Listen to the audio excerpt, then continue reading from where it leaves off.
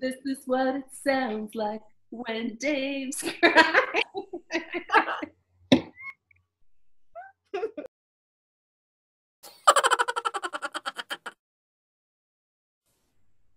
Hello. Welcome to On the Lam podcast. We are a couple of sisters from Ontario, Canada, chatting about yarning and knitting and pattern design and making fun things. I'm Tamu. I'm NalediS. And welcome or welcome back, whatever the case may be. I feel like now doing every other week, because I think it was last week we were talking about how we're going to do every other week over the summer. It makes it feel like every time is like the first time again. Yeah, I don't like that every other week. Yeah, having a week off in between feels like forever. And then I'm like, what did I talk about? I don't know. What do I say? Keeps it exciting. Something like that.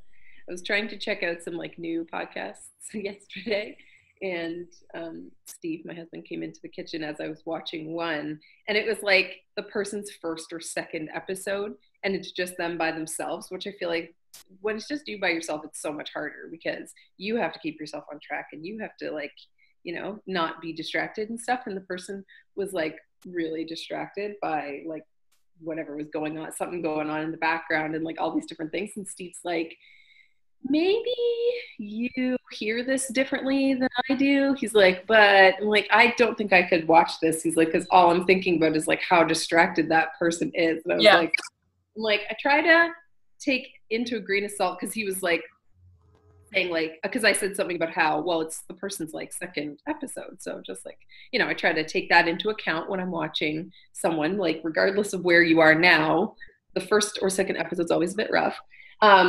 Or rougher than you ideally end up.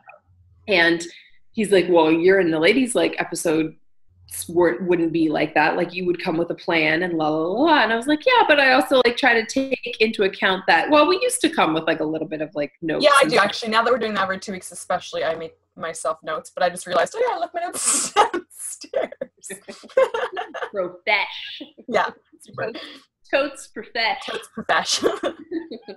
And that says it all. People say that, like, I'm totes profesh. I'm like, yes. Yes, exactly. It makes me think of the Lego Ninjago movie. Where they're like, he's like, I can handle Garmadon. They're like, are you sure that's a good idea? He's like, yeah, I got this. I'm totes profesh. They're like, what does that mean? And then I think it's like the robot guy is like, I think he's trying to say he's a total professional. Oh gosh, that part cracked me up. Anyways, yeah, Steve's like, oh, you guys would come with like a plan and notes and la la la la. And I was like, yeah, but I also try to like take into account that at least I have like a different amount of experience than some people might, with one being a talking head on camera because of like the work that I do with Salsa Babies. I've made lots of videos where I'm just videotaping myself talking about something and talking to the camera as if it's another person.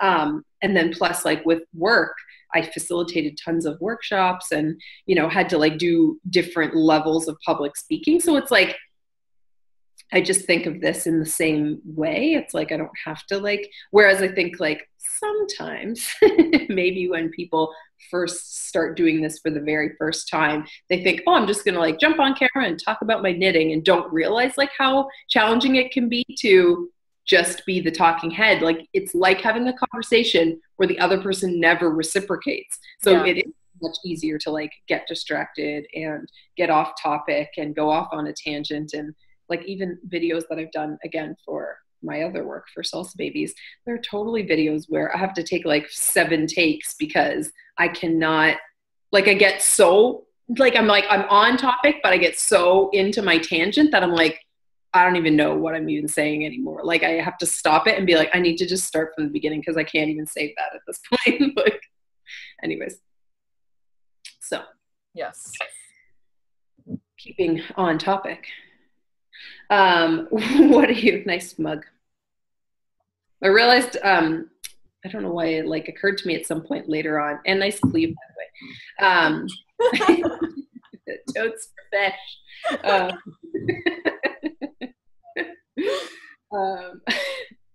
Yeah, I realized like I get my mug like this. Yeah, like just reaching for my bag, taking a sip of coffee. Yeah, we never talked about your birthday goodies. Yeah, because I don't think we podcasted after that. No, Yeah, I know. Actually, it's funny because I did actually bring up a bunch of stuff today to talk about my birthday goodies, like really quick. You already mentioned one of them. Actually, I've got more than I even realized. I just realized I brought one of the other bags too. Okay, what are you wearing? I'm wearing winter surf. Nope. There's like so many of Annie's patterns that I have now. Yeah. Winter surf. You call them all winter surf. I know. What's winter surf? It's the navy sweater. Oh yeah, I do call them all winter surf. There's nothing wintry. Surf maybe, but there's nothing wintry about a tank top. That's why. Well, I always think like it is a weird name for it. I don't think I actually remember the name ever. Like I don't think this is the one that was like, no, I haven't committed that to memory ever. So is it Soul Sister or? Do you want me to look it up? I don't know. It's an Annie Lupton. If you don't know her, I'm sure if you watch this podcast regularly, well, you know her by now because you don't never stop talking about her. Yeah, I have like a limited number of like pattern design obsessions or like people that I just am like a little bit of a stalker with, and Annie is one of them. I don't know why. Well, I know why. It's because I love her patterns, but and because I test for her quite regularly. But yeah, yes, probably gets mentioned at least once every episode. Either we're showing a pattern or showing a test knit or something. And this one, it's like 3 times because you're knitting one, I'm knitting one, and you're wearing one. Annie, we love you. We love you. We just wish you were. Yeah, I can't remember what the tank's called, but go on my Ravelry. It's in my project pages. It was a test that I did for her a while ago, and you can see all my notes there. I was going to go into like, how I modified it and la la la. Just my notes are all there, and we've talked about it before. Yeah. What are you wearing? Thanks for asking, am wearing my Maple Buds top. So it's the test knit that I did for Natalie, whose last name I can't remember, who's Redhead Nata on Instagram. And I think she has, I'm pretty sure, like 90% sure, she has a podcast with Jenny F of Sweater Freak Knits. So it seems like only a natural transition that my other designer obsession, I would then start testing for her friend. So it's, test knit that I did. I'm like so proud of myself that I'm done before the due date. That like never happens. So the end date for this is the first week of July, and I blocked it and everything. I haven't woven ends, but. You also finished the Melissa K design early. It was only like a day early, or a day or how two. Early were you with this one then? It was due on the 15th. The end date for that was the 15th, and I think I was like, what? Go ahead, keep going. I keep interrupting you. The due date for this was like first week of July, so I'm like a week ahead as opposed to like 2 days ahead. But it's actually blocked and everything. So it's like woven in? No, and just saw it. That doesn't happen until I actually like it. Almost sometimes I do, but most of the time. One, I block first before I weave in ends. I just find I like it better because sometimes if you weave in ends a little bit too tight and then you block it, sometimes you can get like weird pulls that you have to like spend a lot of time adjusting. So that's my one thing. And people talking about that and feeling the same way. Yeah. I feel like and it's funny because it was one of those things I just started doing. I didn't really necessarily think that hard about it. It just was like, I'm just going to block this. I don't feel like weaving in ends. And then in the end, I was like, this actually makes sense. Someone's trying to enter. I think Jason got him though. What? Oh, Rue is trying to enter. No, Claire. Oh, first I thought you said Mo, and then I was all confused. So it's knit out of a linen blend, and I can't think of what it's blended with. Linen and silk, I thought you said. That's what I was going to say, but for some reason I kept second guessing that. So nice. It's a linen and silk blend by Kitchen Yarns in the Birch and Stick colorway. So you can see hopefully you can kind of, camera's picking it up okay. It's kind of like this beigey tanny kind of color with brown and black, like little blips in it, like a really nice like, chocolatey brown. And one thing I really liked about the pattern, so one, it's like I haven't worked lace in a while. I think the last time I worked lace was a test knit last summer. That was a freaking nightmare. The lace pattern was fine. I just kept trying to not pay as close attention as I should have paid. I didn't want to put in lifelines, so I kept making mistakes and then having a really hard time going back. And then I kind of avoided like doing intricate lace for a while because that was like a 24 row repeat because it was actually like 12 rows and it would like shift. Anyways, so I haven't really done a whole lot of lace knitting in a while, but this one I found it was like not super, I don't want to say intuitive is the right word, but you could get into a bit of a rhythm with it because it was kind of like a simple shifting, even though it looks a little bit more intricate, just the way that it shifted kind of made sense after a while. And then the way the increases went in made sense. And it's just really pretty without being like too complicated and not super fussy to knit.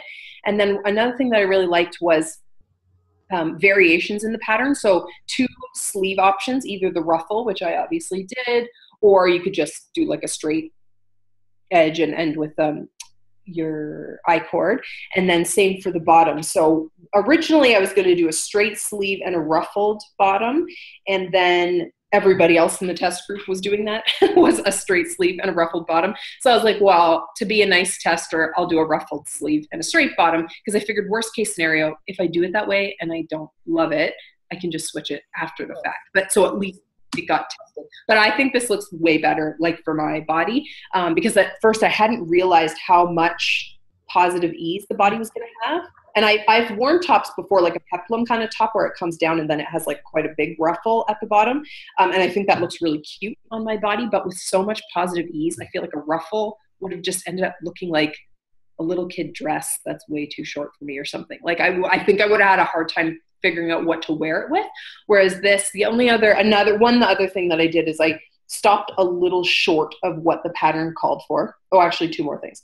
I stopped a little short of what the pattern called for because I figured for my body, and hopefully I can get a picture of it next weekend when I am hoping to wear it to a family barbecue. I want to wear it over a maxi dress, so it has the appearance of being kind of like 2 pieces, like a high-waisted skirt with a crop top over top. We'll see how that looks with the dresses that I own.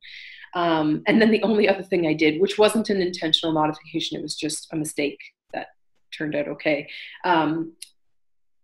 There's a little bit, just a wee little bit of body shaping, and I moved it to the sides under the underarms rather than in the middle of the front and the middle of the back, which I'm kind of happy about because I feel like if I could see those increases, I wouldn't be so happy about that. But it was totally a mistake. I just accidentally moved the beginning of the round because I'm used to patterns where after you go in the round, after you separate for the sleeves, you shift the beginning of the round to the underarm. And I just feel like any pattern that I've done, like a sweater in the round, that's always happened. So I think I didn't think about what the notes said. I just did it kind of automatically. And then later on was like, what? This increase thing is not making sense. And then she's like, oh, because your beginning of the round should be still in the middle back. I was like, oh, yeah, no. Anyways, so it worked out. And I think it's really cute. So, ta-da! Maple Buds top. I think it's due out sometime in July. So take a look. And I only used 1 skein of yarn. So I definitely could have gone longer. I haven't measured my leftovers yet, but I have like a good size nugget because it is lace weight yarn. I definitely don't think I'll be knitting like a lace weight top again in the near future. It was like, especially as these rows got longer, because the body again is quite wide. Oh my gosh, stockinette on lace weight with so many stitches. I was like, the rows will never end. Which was another slightly motivating reason to not make it any longer in the body than it absolutely needed to be. And I imagine you have to pay not pay attention, but look at your, because I'm just like, as I'm doing this sock too, with just a sock weight, and I think this is 2.25 needles. I'm like, it's hard to look away depending on your, well, I'm also a bit tighter, so. It wasn't so bad, but yeah, it just kind of depended. I just found like it was hard to get into a good rhythm. I really had to like bunch the stitches up on the left in order to be able to like get even close to what my normal just knitting speed would be. And I just found that because it's kind of like I don't know if you'd actually call it a 2-ply, but you can see that there are 2 plies that make up the strand. It was easy to split. So yeah, it was a little tricky to get my normal like sort of pace going. I love this yarn. I think it feels so gorgeous on my skin. Like it's so soft and so smooth. And I think it'll wear really nicely and stuff, but Yeah, I think my only complaint too is working with it, and I don't know, I'm assuming it's going to be like this for a while I wear it. It sheds. I don't know what we were talking about, and I meant to tell you, or I said I'll mention that to you later. Winding it, like like there were little teeny fibers like all in the air. You can see them on my pants just from wearing this for a short time. And every time I knit on it, I would have to like, because I would like work on it in the afternoon for a little bit before going to pick up my kids from school. And then as I'm driving to school, I always have like a little mini sticky lint roller in my center console, just in case. And it would be like every single day I'd be like lint rolling the top of my lap because like people are going to think I was like attacking a Muppet or something. Like my legs, because I often wear like dark pants, so I'm like my legs are all furry. Anyways, so, and I don't know if that's the linen or the silk or both, but fibers everywhere. Anyways, what are you working on? My Wonder Woman socks. You say that with so much happiness and enthusiasm. No, I mean, I don't care that much. It just thinking about like what I'm going to bring camping, but this sock in particular was past my heel, but it was just too tight, you know, and it was one of those situations where I was like, no, it'll be okay. No, it'll be okay. It'll be okay. But I was just like, no, it feels like a cast on my foot. Like it feels so, like I could wear it, but it would just, it looked like it was a 1x1 rib, how like pulled open it was. Yeah. You know, like it had the obvious like ripple. Yeah. So I was like, no, I want to make sure that I could take care of these socks and want to wear them. So went back to the toe and added 4 more stitches. And I still may actually make it a some kind of a ribbing 2x1 or 4x1 or something. I'm not sure yet. Anyways, I'm happy. Like it's nice yarn. Thankfully, I'm motivated because I want to enjoy these, but it's just a bummer. It was a lot of knitting that I went back. Yeah. So notes on like how many stitches you make your this is the first pair of socks on 2.25s. So I will make a note now. The other thing is it also depends on the yarn. Like it'll be great to make notes. Now I will update. I have a project page already started for it, so I'll go and update it today to say, well, I might, maybe I'll just update it. And then actually I like how some people like write themselves like little notes, like just a tiny little blurb in the note section. I thought it was like for other people, but I think it's like a journal for themselves. Now that I think of it. Well, because like sometimes not everybody's good at paper notes. So that's one way to like, then next time you make socks, you could go to that project page and be like, oh, right, that's how many stitches I used. And that's what size needle I used for sure. What was I going to say? I know it's gone now. It's gone. Doesn't matter. What are you working on? I am finishing off a dishcloth because I realized that tomorrow is the last day of school. And I hadn't really thought about whether or not I was going to do end of year teacher gifts. Like it kind of popped into my head and then it kind of went out, and I did something at Christmas. So I was like, well, I don't want to go too crazy for end of year. Nor do I really think that I should have to. I don't know. Maybe I feel like sometimes people feel like this pressure of like, well, everybody's doing it, so I have to do it, or whatever. It's like somehow an expectation, and I don't want to feel that way.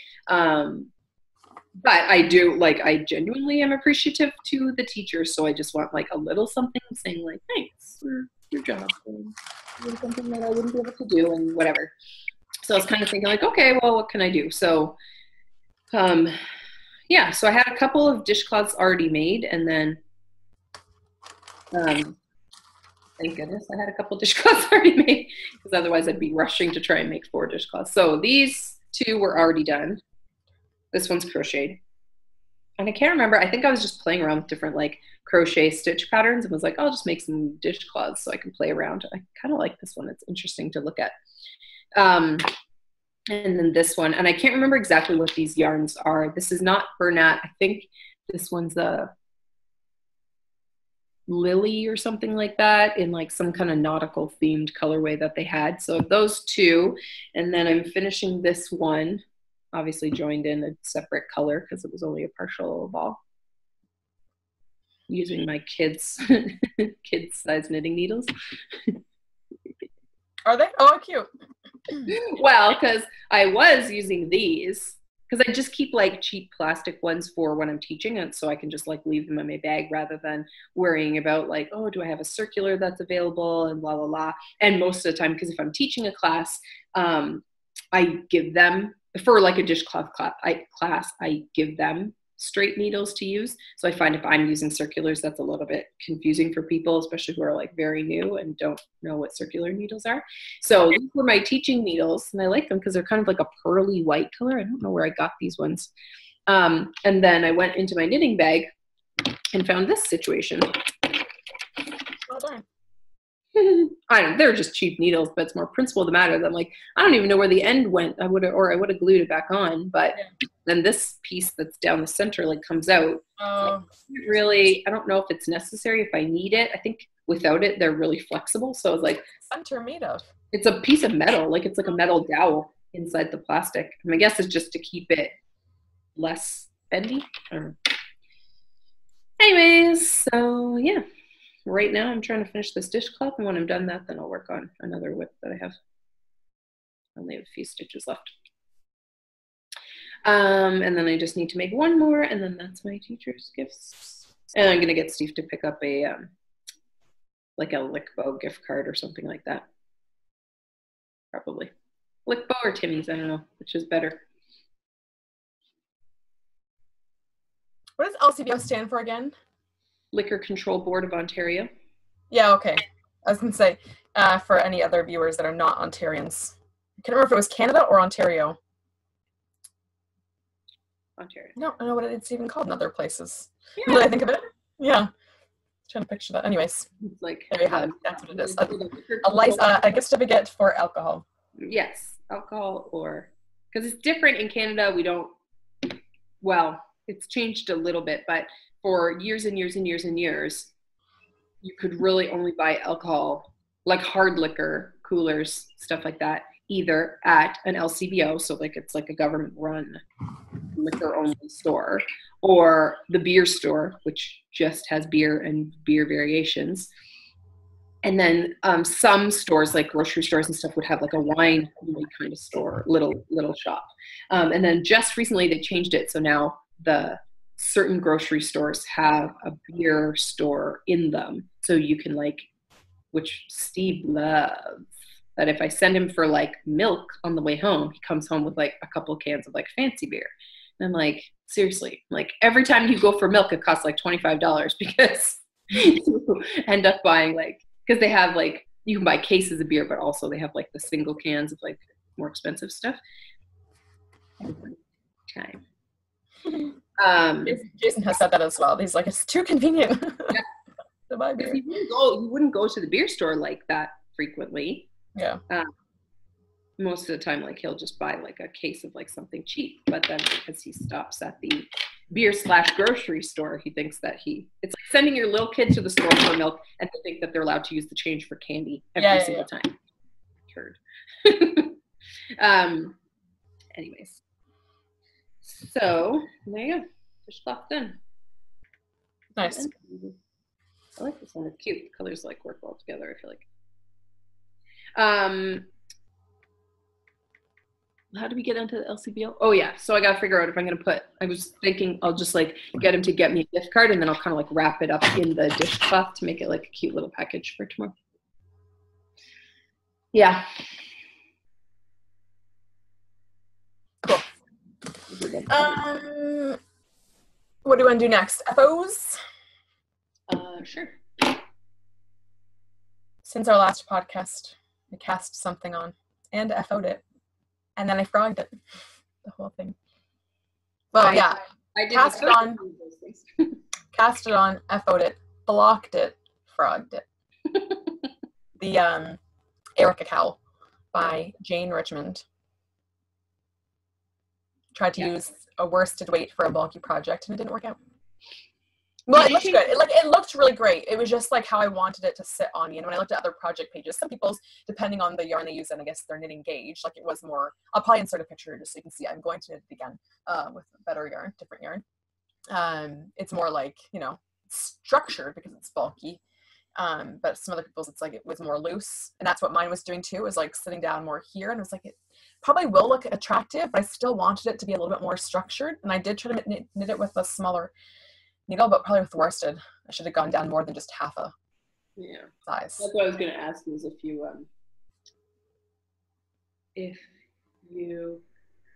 oh gosh, had adjusted your needle size, or if you tried to knit it with like on the same size as well. I adjusted it, and with just doing the ribbing part of it, like the gauge was, the gauge matched what her gauge was.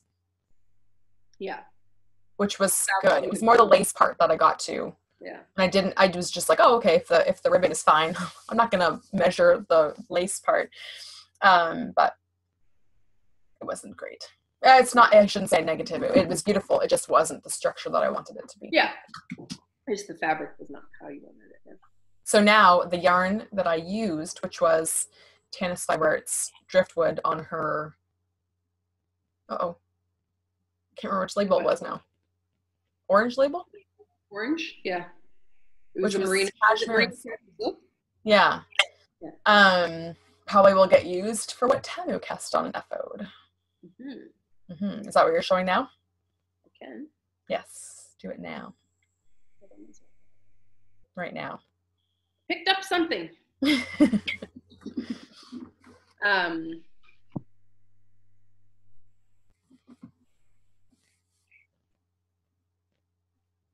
Let's not get into a huge 20-minute tangent.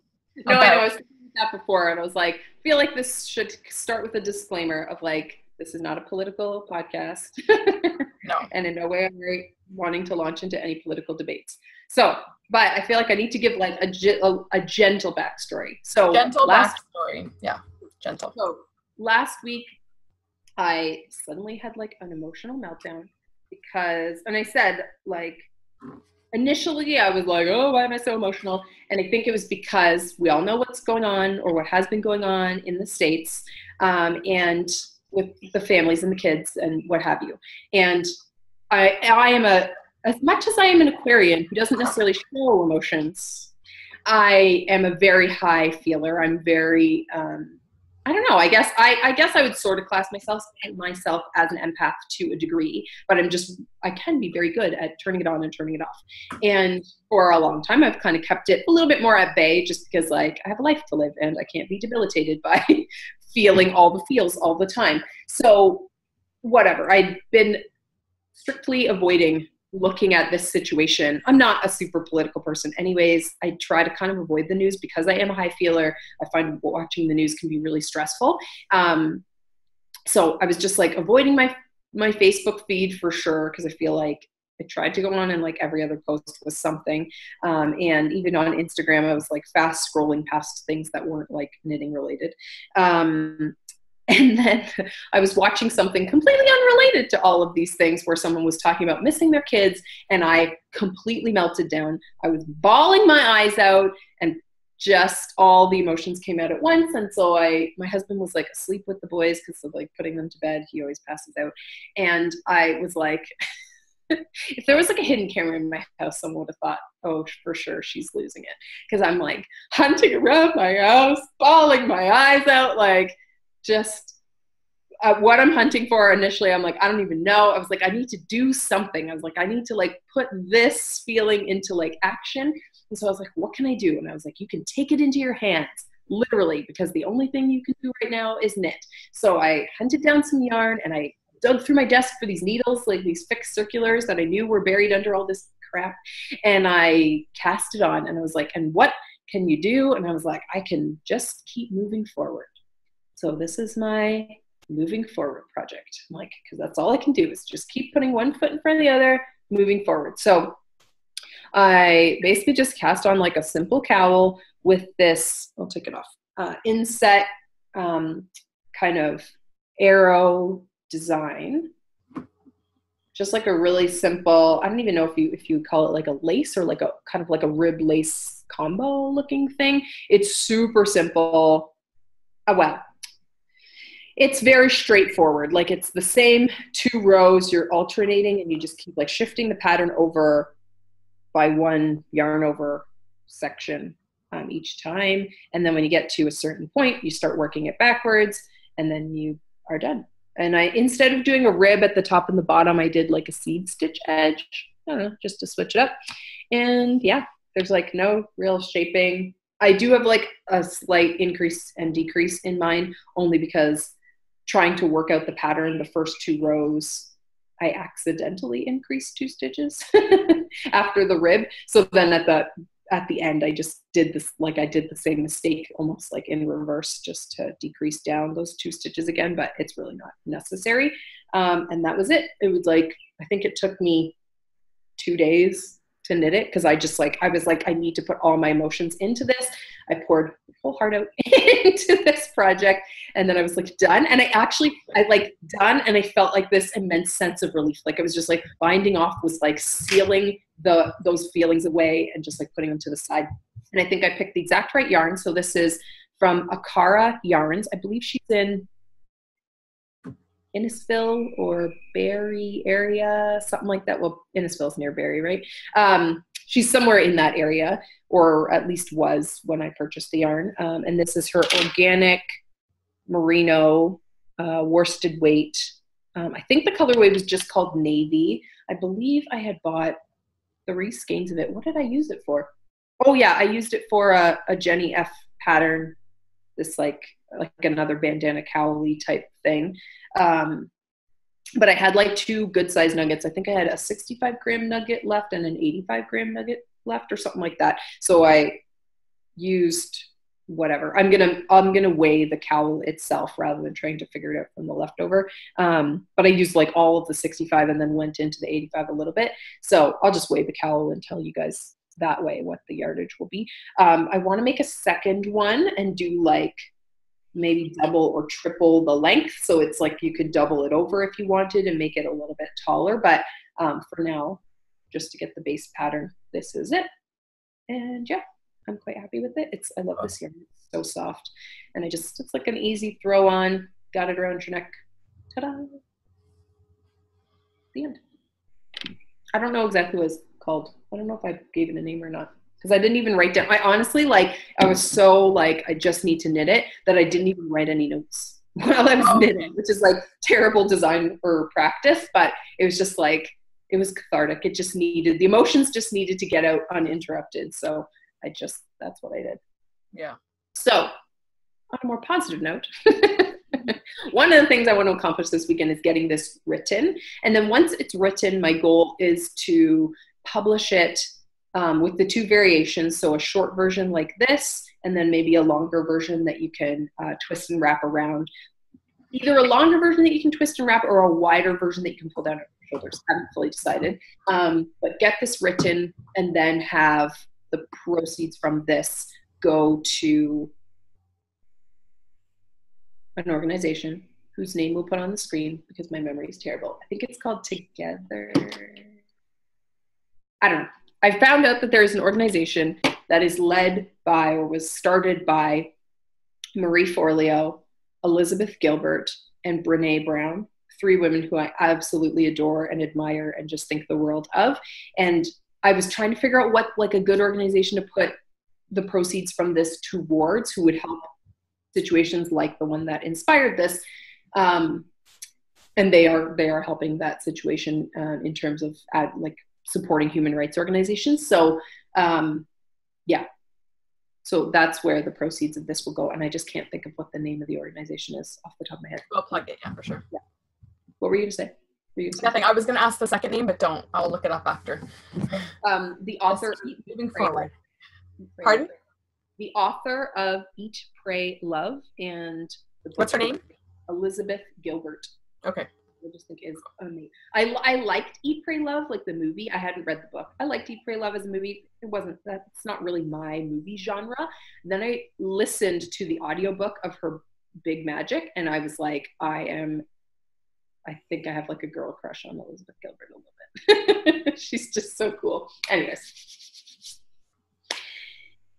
Yeah. Okay. I need to take this off. I'm wearing 2 blue things and I'm starting to feel like, I'll talk about another blue thing that I'm wearing when we do acquisitions. I couldn't, it crackled at that point. And I was going to say, when you edit, you should put a little disclaimer at the beginning that we're having a little bit of technical issues, so if the sound's a bit crackly, we're sorry. We tried to fix it as best we could, and this was the best we could get. This is the best. Believes us. It's not that great, but it's the best. Yeah. I was just going to say I have things to show in for acquisitions via an email.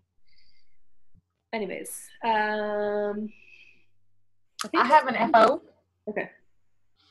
Well, I'm going to call it an FO because it's off the needles, but it's really not quite done. It's as far as it's going to get for a little while, I'm sure. My winter surf. Just kidding. For a second, I was like, what?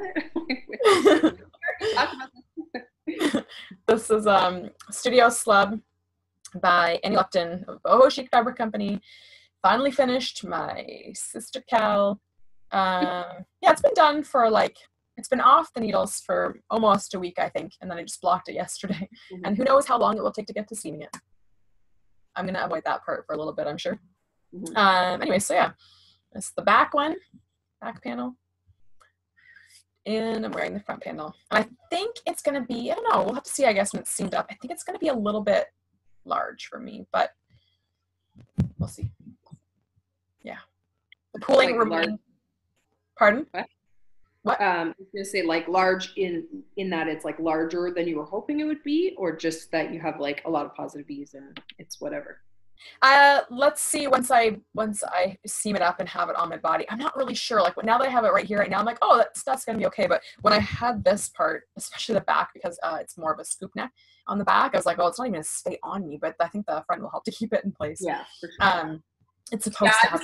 I was thinking when it was flat, because I have knit one as well. I was thinking when it was flat, I was like, oh, this is gonna fit super weird. But it fits great. Once it's seamed, and yours looks visually, just looking at your front, it looks about the same proportions to your body as mine is to my body. So. Right. I did the second size. I think I don't know if it's supposed to be medium, but the bust would go to 50 centimeters. That's right. And yeah, when I had it blocked on the mat, I was like, ooh. So I took off the shirt that I was wearing yesterday, which is has a lot of positive bees. It's a nice summer shirt. Laid it on the mat, and I was like, ooh, that's but I think you have to account for the seaming, and that'll round it and pull it in a bit more. It probably will be a really comfortable summer top to wear. Yeah. So that's it. That's my FO. Well, that's my FO that didn't get frogged. The one that made the cut. What else do you have? I showed my Melissa Kremer test last time, right? Did I show that? Weren't you wearing it? I don't know. I can't remember. 2 weeks, eh? Reasons why I should keep better notes now. Yeah, again. Right. I'm pretty sure I showed it. Just gonna go to our last YouTube. I know we talked. Maybe either way, I'll just insert your Instagram picture. Yeah, that's fine. Oh no, last week you wore your bolero. Oh, right. Okay, hold on. I'll throw it on. I was saying next week wear your over here for a reason, and then I was like, did I leave it sitting over here because I was going to weave in ends while I was... But I'm sure you would have shown... Oh, you were seaming it last time. Right. That was my podcast whip, was seaming. There's no discernible front or back, I don't think.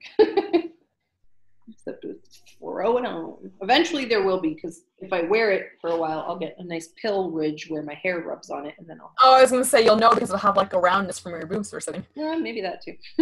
Anyways, what ends are obviously not woven in still. Sometimes that doesn't happen until I'm ready to wear something, so this is it. I have a little bit more... I'm super bloated. Time of the month. Full moon too.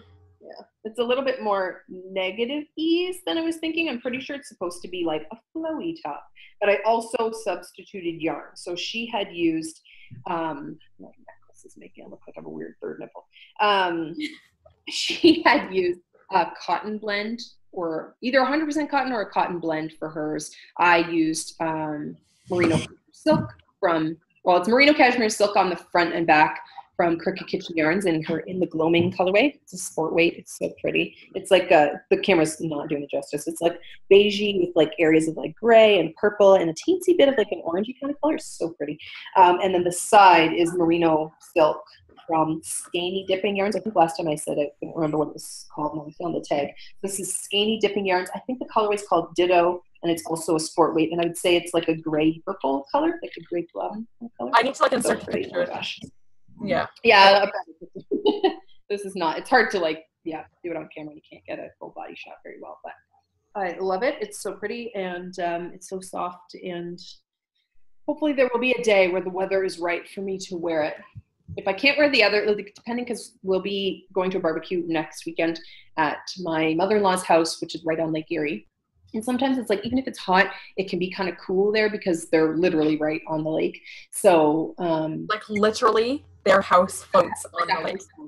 Right. No, like there's house and like backyard and then a break wall and then a little bit of stony beach and then the lake is right there. But I just mean that we're very affected by like the lake and how it changes the weather while you're there, kind of changes the temperature and the feel of it. So even if it's really hot, there's generally always a kind of a breeze and a coolness. So depending on how warm or cool it is next weekend, I'll wear one of my FOs. Anyways, I was quite proud of myself. I got this done like 2 days before the deadline. The only thing I'm not sure about is I don't know why there's no like neckband finishing. I feel like this needs something around, but this is like how it is. Because I even double checked because I was like, am I reading the pattern wrong? Am I missing something? And so I double checked like her picture and everybody else's FOs, and no, this is how it is. But I almost feel like I should add, I don't know, like an I-cord or something. I don't know. Oh, I wouldn't have said I-cord. I don't know, something. I don't know what else you would add though, a rib or just like a crocheted edge or something. I don't know. Or I'll just leave it alone because Melissa Kremer probably knows what she's doing. Anyways, I'll put this up. Well, So, Melissa Kremer might know what she's doing, but some people have different preferences, you know? Yeah. I think that, I don't know why, but all of a sudden I'm picturing if you put a ribbed edge, it might look like a sweater vest. Yeah. So I probably don't do that. No. An I-cord edge would just be kind of like a edge, because there's a garter edge at the top of the like armpit panel. Like, okay. A garter edge, but there is a ribbed edge at the bottom, because I always think like you kind of want edges to go together, right? And there is a ribbed edge at the bottom of the front and back panel, so I don't know. I say leave it. What? I say leave it. Leave it alone. Yeah. I'll leave it alone for now. Like worst case scenario, I think I overbought yarn for it because I was worried about yardage and running out, because again, I was substituting. So I have like one full skein of that left plus like a little nugget, I believe. So worst case scenario, I can weave in the ends, I can wear it. And if I decide down the road that it needs something, then I can always add it, right? Yeah. Nothing to say that you can't add well after the fact. I think, yeah, that's it for me for FOs. Do you want to show a whip or something you're working on? Oh, I was going to say, do you want to show a whip or something you're working on? It was funny because the way you said it, I was like, well, I did change my podcast whip. So I was thinking something I'm working on hands versus something I'm like a whip that's in a project bag somewhere. Okay, well, what's your new project whip? Podcast whip. Project whip. My new, hold on, let me get to the end of this row or else it's going to be hard to hold it up.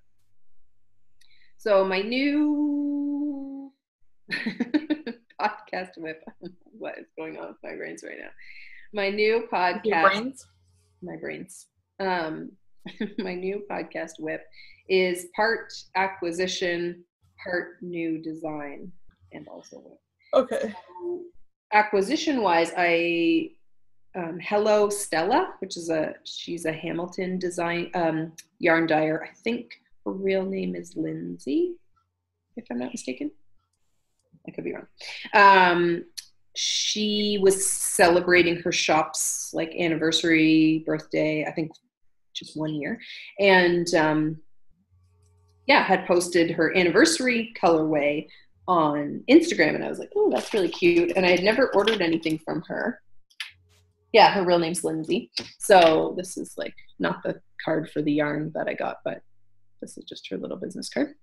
And yeah, so she had posted her anniversary colorway, and then also she had gotten Twill and Print to design her an anniversary pin, which I thought was so cute, because that's exactly how I feel when the yarn mail arrives. Hello, beautiful.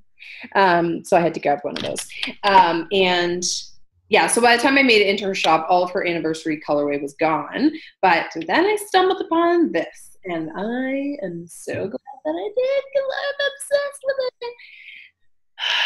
And the camera is so not going to do it justice. It's called Birthday Flamingo. And I wish I had, I think I took a couple pictures of it in a skein because I knew I was going to cast on with it like right away. Because it is like this color right here, which is like the main bright color that's in it. There's like a little bit more of a pocket right here, but the camera is not doing it justice at all. It's blowing it out so bad. It's like my favorite neon color. It's like a neon pinky red color. So it's like not like a highlighter pink. It's like darker and more saturated than a highlighter pink, but then it's like those sections are like bled out throughout the yarn. So it's like, even where it's kind of baby pink, it still has like an overall kind of neon glow. And then there's like sections where she's put in like darker speckles, and I can't really, where they're like just like muddy. It's like black and blue and green, and like it's such weird colors, but when you see them just like sprinkled throughout, I'm like, oh, I love it. So I just got that one skein and then the pin. And originally I got it to go with another, here's a kind of slightly better, but not great. I always do this like as if this is going to help me to see. Yeah, I know. I do that too, where I'm like, I get really close and I'm like, I can't, I don't know. It doesn't make any difference because it's still just on the screen. So originally I got it, so normally I don't love single ply. So it's single ply, I think it's just merino. Do I have this? Yeah, 100% superwash merino. It's 115 grams, 430 yards. Single ply, fingering weight. Birthday Flamingo. Show us the card one more time. You like the card. This one's the ball band. Oh, okay. Just looks like the card. Where did the card? And then, of course, I have it in my flamingo bag. Is that Mrs. Brown's bags? Yes. And the fabric you can buy on Spoonflower. I'm like, I need a dress out of that fabric someday. Or like a bedspread or something. Yeah, I normally don't love single ply yarn. I don't know what it is about it, but I feel like it's only good for like the right project, and like a lot of things I knit are not the right project for single ply yarn. But I had this one that I had bought from Yarn Inc. I think it's called Love Song, and it's like a very like saturated kind of bright blue color, variegated, but mostly blue with a little bit of white. And then it has like the odd little gentle sprinkling of kind of like a purpley pinky color speckle. So I originally thought I was going to do like a brioche scarf kind of thing together with this and this bright blue. And I started knitting with them, and I was like, it looks like a carnival threw up. Like, it's just like the blue is too bright and the pink is too bright, and the two were like, they were fun in like a fun house little kitty kind of way that was like, I was expecting it to be bright, but I wasn't picturing it quite like that. So I was just like, no, I can't do it. I can't knit this. I won't wear it. So I had to scrap that plan. And then I've had this idea in my head for a while of like, I want a cowl that's like kind of like a bandana cowl, but with like a lot more extra fabric to it, a lot more extra knit to it, so that it has the appearance of a shawl that you've like swooshed around, and then it's just like on you. Because I'm like, I love that look. Like when you see, you know, a pattern on Ravelry and somebody like, you know, they wrap the shawl around all nice and they take a picture, it looks so gorgeous. And even if I can get a shawl to actually stay like that for any amount of time, as soon as I move, it like some part of it will fall off, or it'll shift, or something gets tighter or whatever, and then it doesn't look as nice. And even when I pin it, like, because I've tried a few different shawl pins here and there, not consistently, I probably just need to practice with them more, but it's like I'll put a shawl pin on, and then it's like the weight of the pin starts pulling this way, or it slips, or it just doesn't work for me. So I'm like, wouldn't this be great if it like looks like you have your shawl wrapped around? So it's gonna be kind of like this.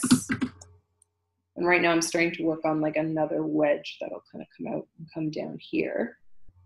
And then I'll join it in the round, and basically like the top will be like a big cowl, but they'll have like a lot of extra, hopefully a lot of extra fabric. So it kind of is loose around your neck and sort of smooshes and stacks up. So it just has this appearance of like it's been wrapped around, but it hasn't. And then for some reason I was just really like, I need some brioche. I haven't brioche in a really long time. And it's not even like, I don't feel like it's like jumping on the bandwagon of brioche, because I know there's so many like amazing patterns out there by Andrea Mowry and Stephen West and that are all brioche and gorgeous. And I love them, but I haven't really felt compelled to knit any of them. It's just like, I just felt like I just needed like some simple brioche. So I have another whip where I started to brioche, but then I was like, no, I feel like this needs brioche. So I have garter on the edge and then brioche through the middle. And I forgot how easy one color brioche is. I think in my head, I was like, oh, this is going to be like a bit painstaking because I haven't two color brioche in a while. And so when I had started with the blue, I was like, it's a bit of a pain, but one color brioche is super easy. I forgot how easy. It's almost like doing seed stitch or like linen stitch. Like it's like knits and slips. It's not as difficult as I feel like I thought it was. And as maybe I convinced myself it was when I first did it. And so I feel like knits and slips, not to be confused with nip slips. Sorry. Oh Lord. I have nothing to add to that. Oh man. Oh my goodness. Anyways, so I am actually writing notes down now for this one, and I will probably have it. My feeling is I will definitely have it done by the time we podcast next, because I feel like I'm going to need to bring this with me, even though I don't feel like I should knit it in the campsite. It might be one of my car knitting only projects. That's the thing about going camping is every year we go camping, I feel like knit planning gets even more complicated, and this year I'm doing a lot more. I think last year I did bring a design with me, but it was something that was in a stage of just work on it kind of thing. I feel like I have to really like think hard about what I want to bring with me this year, because like, do I bring a design where I have to make lots of notes? Because that's not always possible. Or do I bring, something with like yarn that's kind of pricey, because I don't necessarily want that to get dirty. I feel like I have to put a lot of thought into what I bring with me this year. So I have some ideas. Liz, so that's what I'm podcast whipping on now.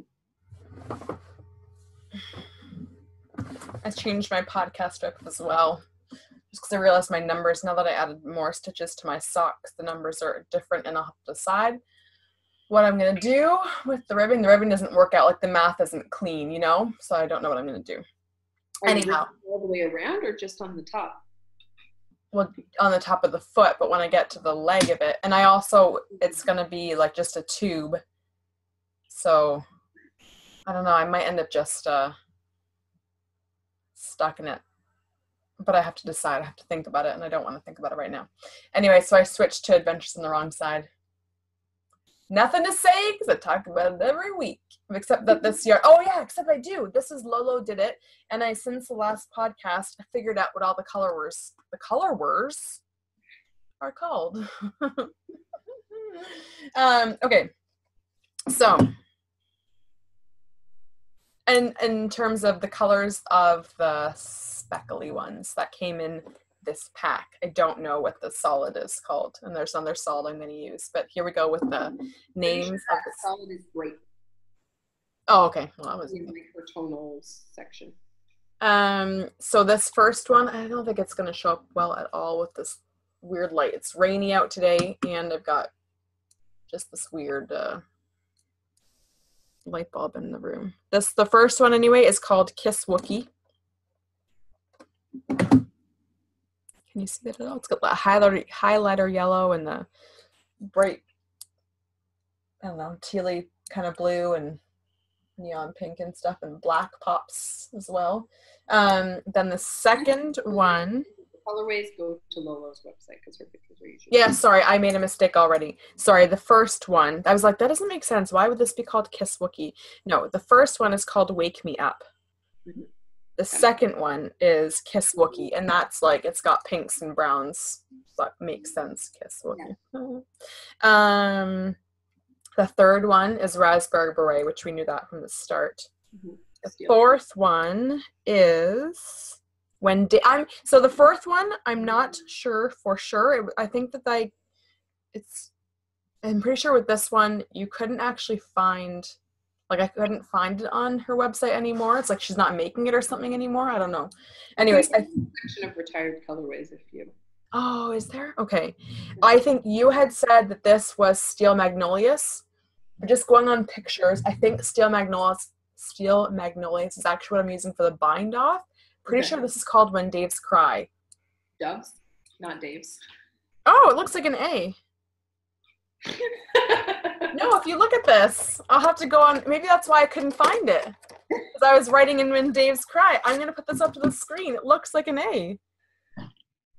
Look at that. Yeah, you're right. It totally does look like. I was like, what a weird name. This is what it sounds like when Daves cry.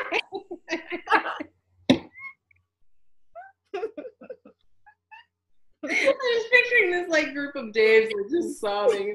That's what I'm picturing. Like, what a weird name. And like, now that I'm like, oh yeah, When Doves Cry makes so much more sense. Like, it's got the gray, the dove gray.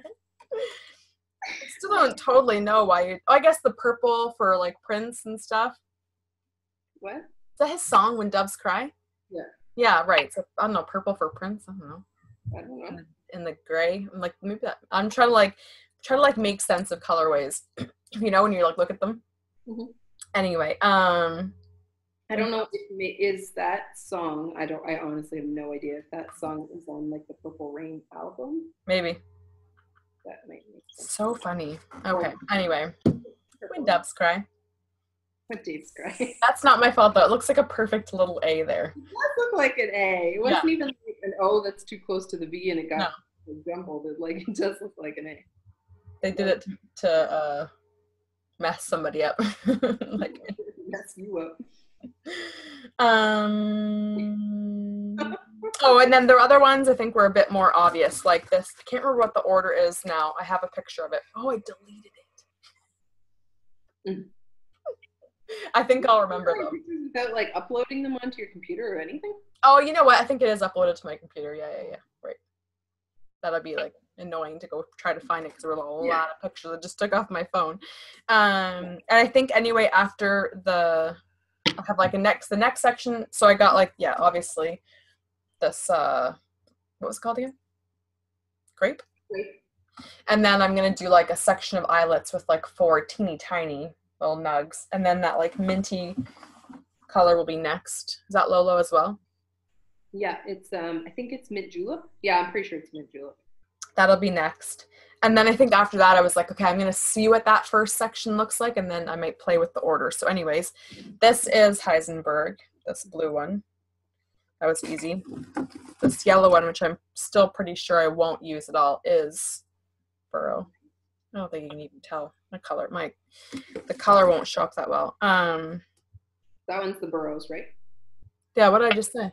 I don't know. I think I said it at the same time you did. Oh, okay, the Burrow, yeah. Green and orange. This is Welcome to the Jungle. I feel like if you could see it well, you'd be like, yeah, that makes sense. Because there's like, it's gray, but it's got like bright greens and bright orangey and tealy and stuff. What was the other one? Oh yeah, and then this is Steel Magnolias. I'm pretty sure, just looking, because this one, when Daves Cry has a lot more purple and pink in it, but when you look at the website, the Steel Magnolias is just like pretty simple, like mostly gray and white with like just little bits of purple here and there.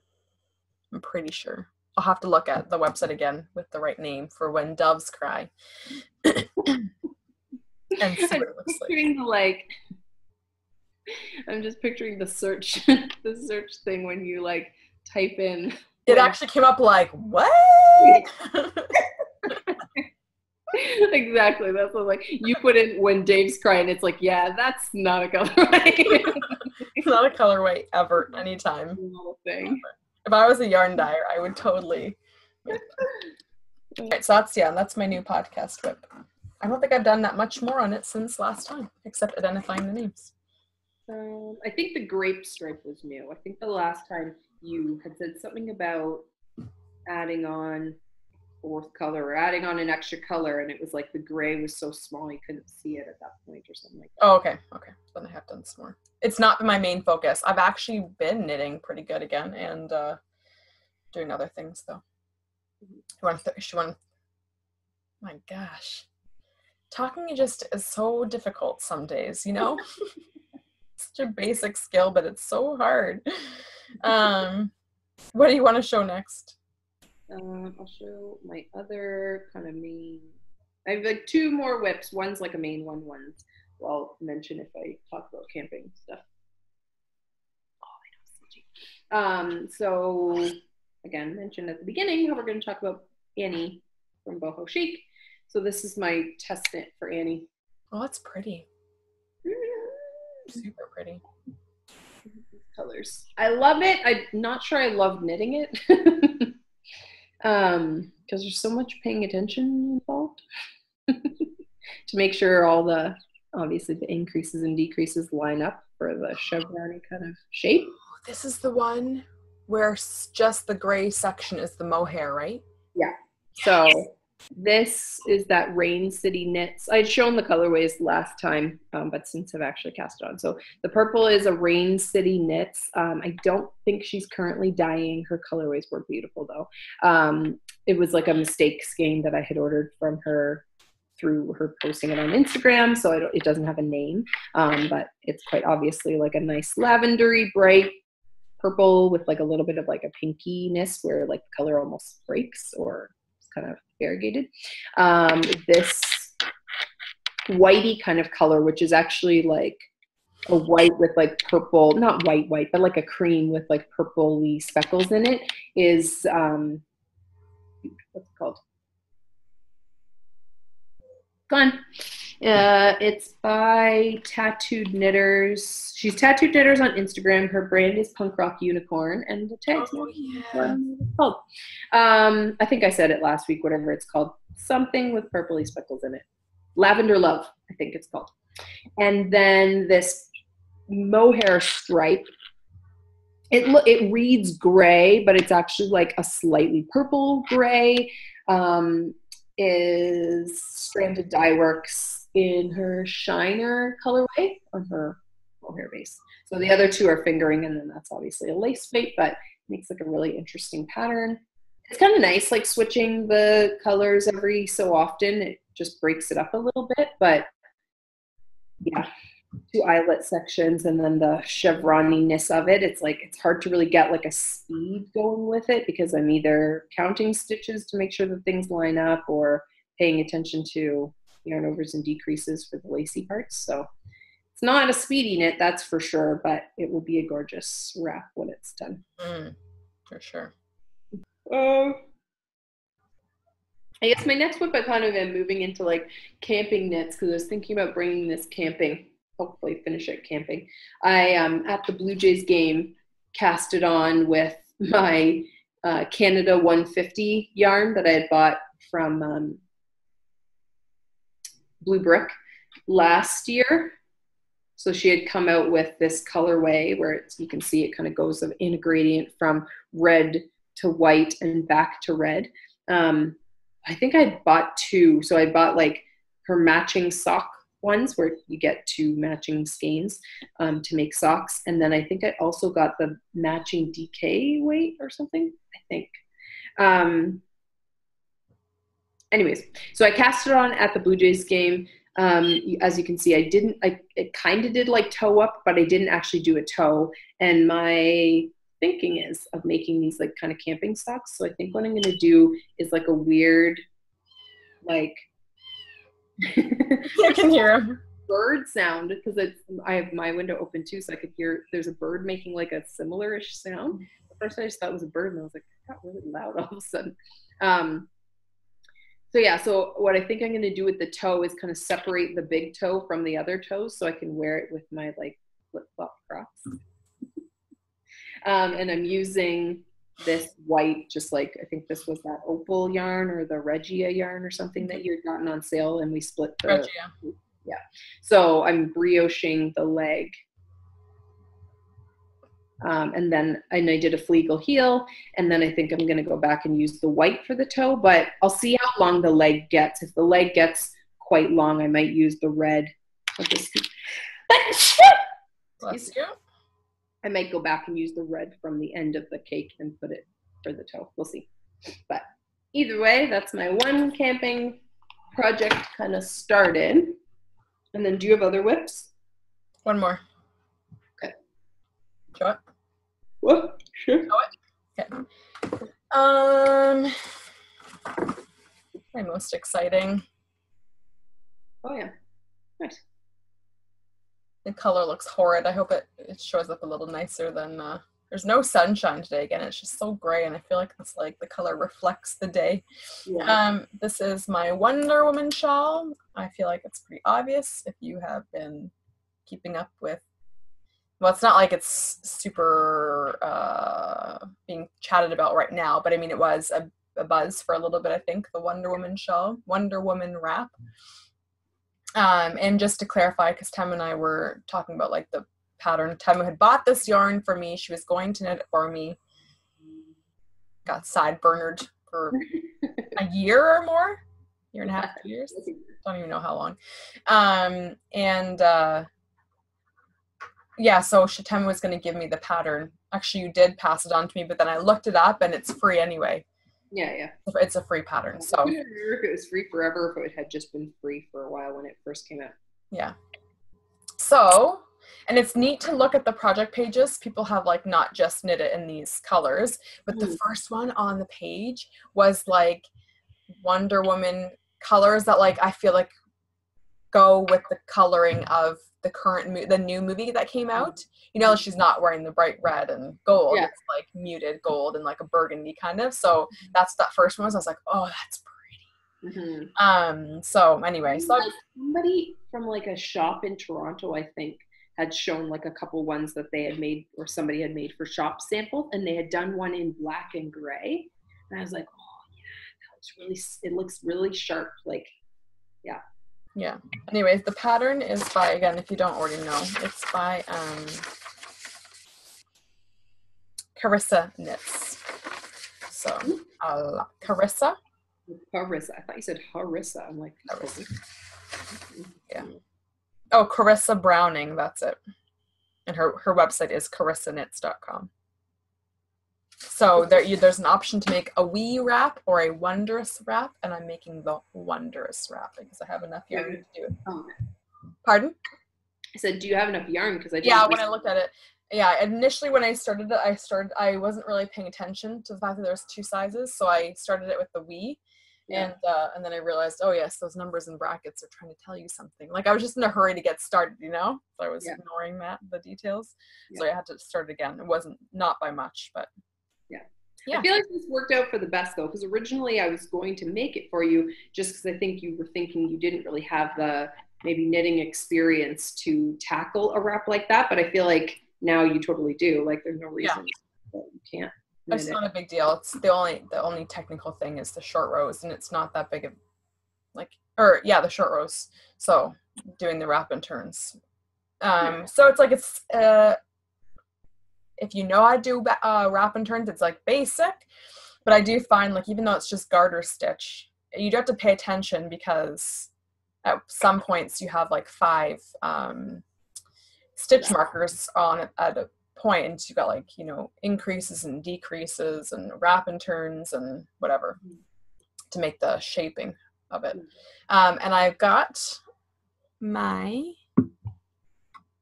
Riv Creative Wonder Woman stitch markers on, of course. Okay, 2 more things. Well, we need to get going. My goodness. Okay, so camping knits. One thing I'm thinking about bringing is at the same time that I ordered that mini skein for you from Mustache Yarns, I already had. So last year they did this like camping themed thing where she made a colorway and there was like a mug and like, I don't know, some other accessories and stuff. You could buy like a whole kit or just buy the yarn. And I think she came out with a pattern. Anyways, so I got this camping themed, I can't remember exactly what it's called. And oh, there it is. Campfire. Good. Well, sounded like you were getting attacked by something. Oh, sorry. The Camp Knit Along is what it was. It's cute. And, really cute label. Yeah, it was cute. And the colorway is called Campfire. I think it's there somewhere. Oh, I have it upside down. I was like, I can't read it backwards on the screen. I'm like, because it's backwards and upside down. So yeah, Campfire colorway. So it's like the bark colorway, the canopy. So like there's brown stripe, a green stripe, and then like a multicolor stripe. And it's dyed in 2 matching skeins. So these are each 50 grams.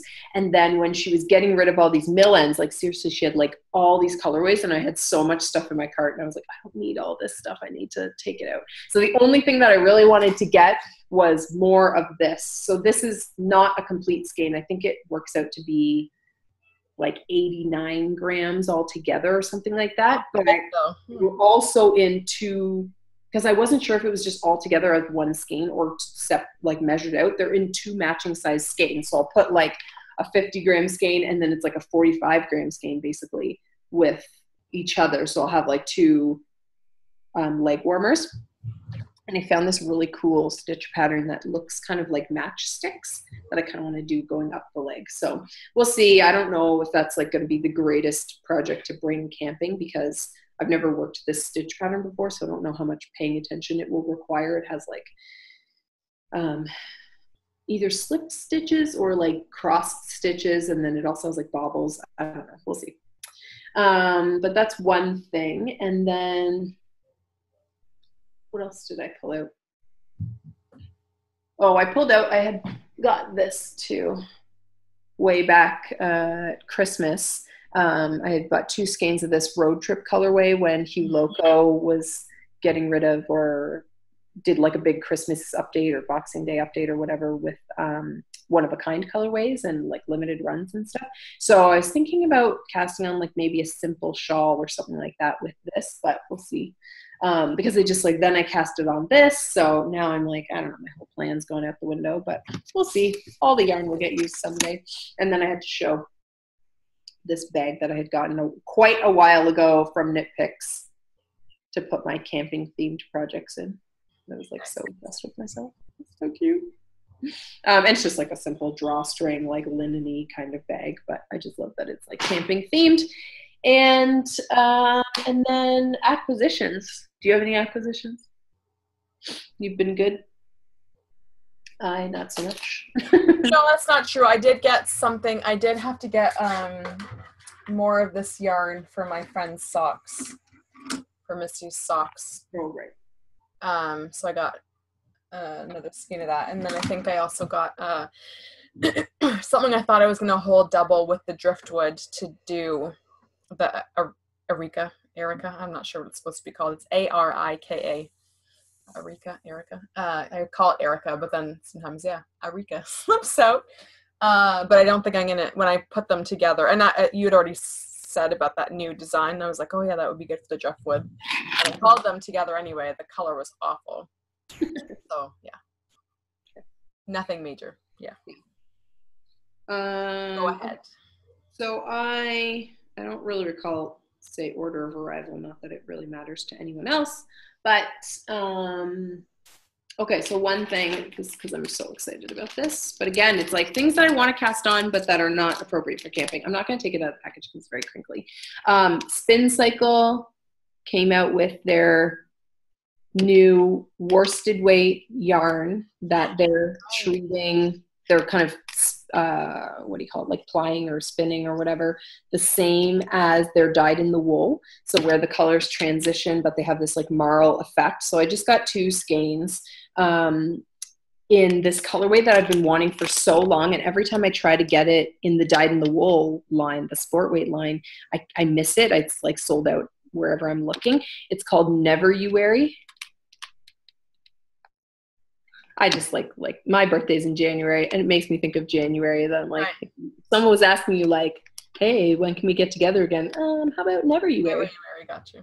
Anyways, and it's like totally my colors, like purples and a little teal and a little pink and whatever. So what I'm thinking about for this is I have this yarn that I had bought from Northbound Knitting quite a while ago. I think she had a sale in her shop and I just happened to see it and was like, yeah, that'd be good to like stash away for a sweater down the road. So it's called Rustic Sport, but I would say it's actually more like a DK to a worsted weight. So I feel like it's going to be a really good match with this. The colorway she labeled as Sterling. It's 113 grams per skein, 272 yards, and says it's 100% Canadian wool. It's pretty rustic. It's kind of scratchy. But what I want to do is like a raglan top or like a cardigan, but like do the raglan increases. I might kind of use my t-shirt pattern and kind of hack that into a cardigan, but striping these two together for the top section, and then it'll just be like plain gray at the bottom section. So we'll see how that goes. I got 3 of these, so hopefully the 2 together, it'll work out. And then what? Oh, and then Koigu had a sale where they were getting rid of like a bunch of one-of-a-kind colorways, and you know how I feel about one-of-a-kind. So I got 2 lace weight skeins of this. The colorways don't have names. They all just have like numbers. So if that's helpful information to you, this one is called L9381. Pretty. So it's just lace weight merino. So it's very similar to like Koigu's, like say KPPPM or KPPM. In that it has that plied kind of ropey look to the strands, but just lighter weight. So I got 2 of those, and it's like, I would describe the color kind of like navy, a little bit of gray, a little bit of brown, and then this mustard color. But I feel like the brown is like the navy and the mustard kind of overlapping each other. So it's just really nice, like tonal, dark, moody kind of color. And so I'm not sure exactly what I'm going to do with that. I kind of want to do like a big cowly kind of something, but we'll see. And then also from that sale, I had gotten 3 of this colorway. It's like weird peachy color that has like navy speckles and a little bit of pink speckles and stuff. Camera's blowing it out. It's much more peachy in real life. And then this colorway that's like in real life, that's like a terrible skein. The 3 skeins are very different from each other, even though you can see that they have the same colors, but it's like bluey, periwinkly, but then with speckles of like blues and teals. So I was kind of thinking about I might do something with them together. I don't know. Let's see. So I got 3 of this one and 3 of this one. And because they're 50-gram skeins, they're smaller than some places. And then the only other thing was, oh no, a couple other things, because it's been a couple weeks. I forgot. Never showed you this.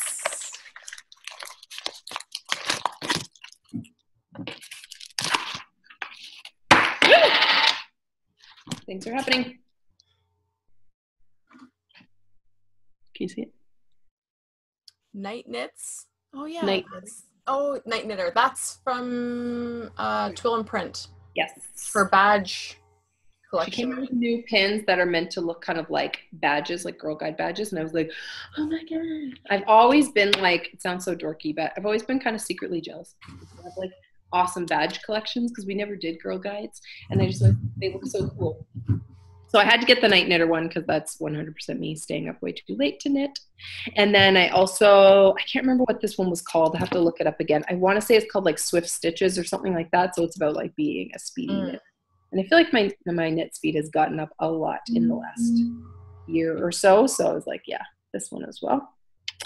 And then I also got these. I'm really glad that she was stocking them. They're like screw-on backs for your enamel pins because she has the rubbery backs on hers, which I feel like stay on pretty well. But some people have like just that little clip-on back, and then they like sometimes they catch on stuff and they come off. Even the rubbery backs I find sometimes come off. So these I'm really excited about. I have a couple pins that I feel like are just extra special to me, like that Night Knitter one. I want to put at least one of these like little screw-on backs. So she has these that you can just buy separately. And then Riv Creative restocked her shop. So one of the things I got was this little sodalite pendant. Came on the chain. I've been wanting some sodalite for a while, so I was happy to get that. And then one thing that I really, really wanted, because I think I showed last time how I had started trying to make some socks with my Mischief Managed colorway from Nomadic Yarns. So then I saw this in the Riv Creative shop, and I was like, yeah, I have to get this. So I'm like, it's re-energized me to try to make something with those socks. I don't know why I was having trouble figuring them out. But to use that on my socks. And then Sarah always gives me a little something because she's sweet like that. And I've been eyeing this one for a while and was like, I don't know if I should get it because I don't know if it'll be too heavy. It's actually quite light, like just because the size, I thought, oh, it's going to pull. And I hate that when you have like a progress keeper and it's like pulling the stitches. So it's like an origami dove? Yeah, little origami crane. Crane, yeah. I would say crane. I got doves in the brain now. So there's that. And it should be an origami Dave. Dave.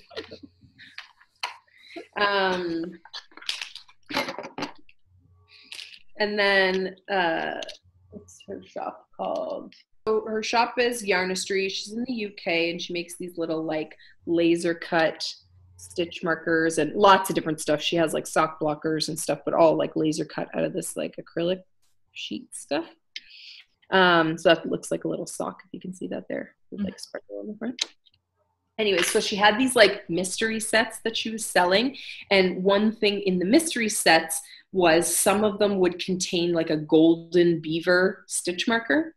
And so if you got the golden beaver, you won like an additional prize. So I can't remember what she calls it, Saturday Night Beaver or something like that, which like for some reason, anything with beaver. I don't know if it's like partially because being Canadian and because beaver. It's just anything like with that, like it just cracks me up. So it was like on the Saturday, she put all the like mystery sets into little things in like a gumball machine. And so it was like, she would call out, so she would message you your number. So you bought your sets, however many you wanted. So I bought a couple. She messages you your number. And then she goes through like from 1 to however many and like takes them out of the gumball machine, pops them open live on Instagram so that you could see if you won a golden beaver and then you could whatever, find out your prize, I guess. I didn't get a golden beaver, but some of them actually had beaver stitch markers in them. I was really hoping like at least a couple of my sets would have them in, but only one had them in. So can you see? Like that's his mouth in the middle and then his little eyes. Maybe if you see it in person, it'd be easier. Honestly, it looks like the Jason mask. See, it's like in the middle, like where it comes to a point, that's his teeth, and then his nose is above that, and then the eyes are kind of like up here. Anyways, whatever. You know, like those pictures where it's like 2 pictures in one, and when you like see one picture, that's all you can see. All I can see is like the middle part that's white looks like a freaky mask to me. I can't see. I can see the ears, but I can't like put them all together. A dinosaur. Mm-hmm. Stegosaurus is my favorite dinosaur. Would you like a Stegosaurus or two? Yes. There's a couple of them. Good. I think she had these from like some kind of, I don't know, these were part of a special set that she did. It's actually wood. It's like a little TV. I think they were from, I think she might have done a set that was like Big Bang Theory or something like that, but I can't remember for sure. It wasn't something that I was like interested in at the time, so I don't remember. Anyway, so I got a few Stegosauruses, a couple socks, a couple of shapes. I have other stitch markers from her too, and I just love them. I think they're so cute. And I like that she put them, a lot of them on the bulb pins, because then it just makes them a little bit easier to use. You can use them as a stitch marker, like a proper stitch marker or a progress keeper as well. That said, I might switch some of them to rings and just make them just stitch markers, because I have some from her already that are on rings that I like quite a bit, because that plastic's nice and light. Anyways, I think that's it. Well, it was nice to see y'all again this week. Yeah. Won't see you again until after our wonderful camping trip. Mm-hmm. And hopefully get lots of knitting in there in the next 2 weeks. Mm-hmm. Yeah. Thanks, Jocelyn, for finishing your... Mm-hmm. I finally remembered to go and actually check out their podcast, and I think I left her a comment saying that I thought was cute. I saw it on Instagram finally. Yeah, it's cute. It's really comfy. Like it's like sometimes when I see them on some people, I'm like, they don't like granny square stuff sometimes looks a little bit stiff to me, like depending on like the gauge, but hers looks so like soft and comfortable. Not comfortable temperature wise for this time of year, but comfortable to actually wear fabric wise. So who would have known how hot it would have gotten so quickly everywhere in Canada this year? And well, yarn on, people. Yarn on. Bye.